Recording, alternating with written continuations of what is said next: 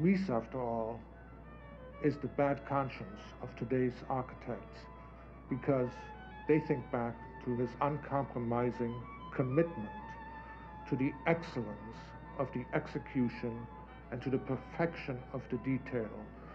And if you don't have that, you can't do good Miesian work. He felt that he was making architecture that would last forever and that would never appear dated or foolish or the result of some trivial preoccupation. I think that he was right. What he did was to throw all modern functionalism to the winds. Zu einem klaren Ausdruck unserer Zeit gelangt, wenn man sich nicht einer klaren baulichen Disziplin bedient.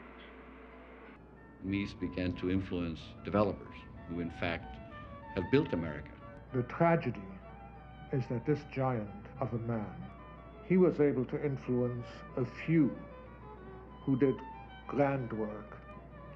But for most, it became a road to a deterioration of sensibility rather than a heightening of sensibility. I am for discipline. I am for clarity. And for good craftsmanship, even if it is done in a steel mill, you know.